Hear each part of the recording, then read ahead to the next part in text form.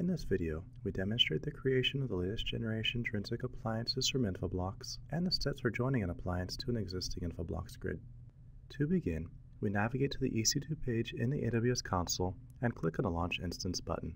In a Community AMIs panel, run a search for Infoblox, including a version number to reduce the results. Note that not all versions are available. Take note of the recommended instance types for each of the 3 intrinsic model appliances, and then select the DDI image. Based on the recommended instance types provided in the image description on the previous screen, select that here and then continue on to configure the instance details. There are 2 important items that must be configured here. First, make sure that the correct VPC and subnet are selected. The other important item is to add a second network interface. This is required as the appliance will fail to start up if this is missing. The user data box in the advanced details section enables you to include directives that you want applied by the appliance during its initial launch.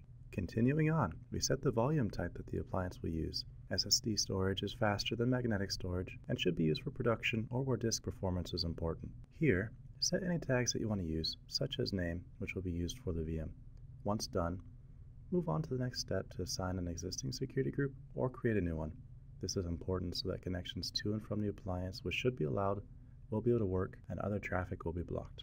The last step lets you review all of the details for the appliance you're creating, giving you a chance to make any changes that might be needed. After you click on the Launch button, assign a key pair if prompted. Additional warnings may also appear, including that the appliance is no longer eligible for the free usage tier or about the volume type if magnetic storage was selected. The appliance is now being created. Back on the Instances panel, you can track the progress of this by following the status checks and instance date. Once both checks complete, you'll know that the appliance has been created and successfully started. To verify the appliance status, it is useful to view an instance screenshot. This allows you to see an image showing the output of what is typically redirected to the appliance's serial console. Alternatively, you can also view the system log from the appliance. However, the data displayed here is not frequently updated, even when using the refresh button. For the 2 network interfaces attached to the appliance, ETH1 is used for the LAN 1 interface. If ICMP is allowed, ping can be used to verify that it is reachable. Once the appliance is finished starting and we have verified that it is accessible, you can connect to its CLI using an SSH client. If temporary license keys were also installed as part of its launch configuration, the Grid Manager GUI should also be reachable already.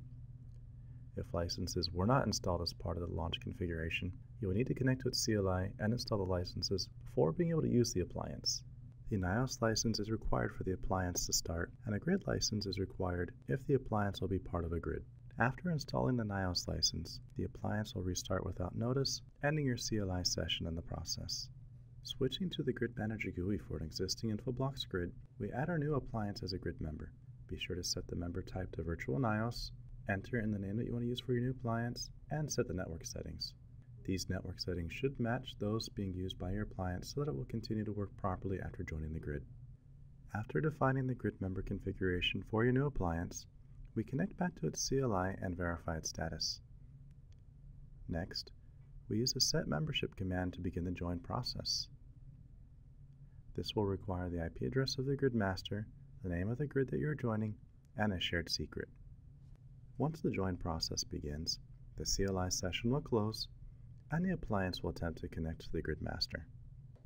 The appliance will download and install the NIOS software if necessary, and after that, it synchronizes its copy of the database. Multiple restarts can be expected while this takes place, and all of this is done automatically behind the scenes. Once the appliance is finished joining the grid, it is ready to be configured for use. Viewing the properties for the new appliance, we can see that it can be enabled as a grid master candidate if desired. By default, services are generally not started. If the appliance will provide DNS services, one of the first things you want to do is go in and start the DNS service. When using Infoblox for authoritative DNS services, the name server groups feature can make it easier to manage your zones. Here, we edit an existing name server group and assign our new appliance as a grid secondary name server. Multiple primary name servers and external name servers can also be assigned. This lets you make changes to multiple zones in one place and then have those changes take effect with a simple service restart. To demonstrate, here is a zone with the name server group assigned to it.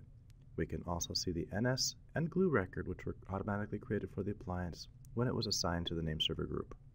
Switching to a command prompt, we run a DNS query tool, in this case NSLOOKUP, and send a query to the appliance for its name. This highlights that the appliance is replicating data from the grid and that DNS is up and running.